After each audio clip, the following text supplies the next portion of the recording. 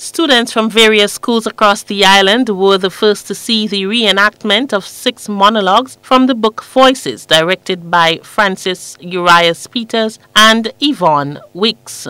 Voices was written by Yvonne Weeks along with various writers from Trinidad and Tobago, Barbados, Antigua, St. Martin, and others of Caribbean heritage based in the U.S. It contains 36 monologues, short plays, and experimental dramatic texts. Wicks says that the book is available to teachers across the Caribbean, and its monologues can be used as a fun way to learn history. First of all, I want them to recognize that history isn't boring, because very often that's the first thing they say.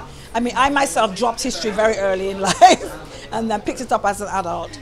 And we know that history is a declining subject in the secondary schools in terms of the whole region. So I want the students to take away the fact that they can find career choices, make career choices based on using their own imagination. Labucan Creative Center Grenada featured the book recently and invited students to witness the reenactment of the text firsthand by local actors. So I was born into slavery.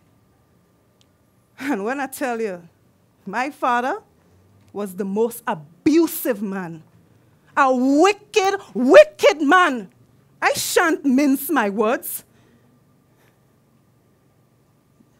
But then, along came Thomas Pringle. A handsome man.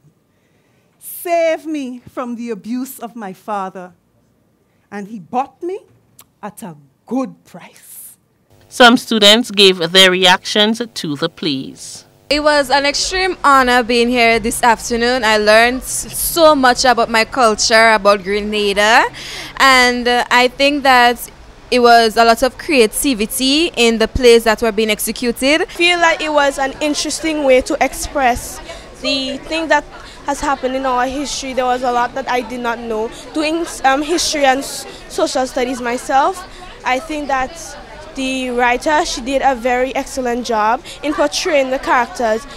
On the cast deserves to be applauded because they did very well. It was very educational and I enjoyed it. I learned a lot from being here today. Artistic Director of the Labucan Creative Center, Francis Uriah Peters, said he was happy to work along with Miss Yvonne Weeks. Motto is the arts is education, and we were so happy to collaborate with Dr. Yvonne Weeks, my colleague and my friend from the University of the West Indies at the Cable campus, where we staged 6 dramatic monologues from the book Voices that was edited by Dr. Weeks, and the 6 monologues were all written by her, and I had the privilege to direct 3 of the monologues. For GBN News, I am Rena Pett Thomas reporting.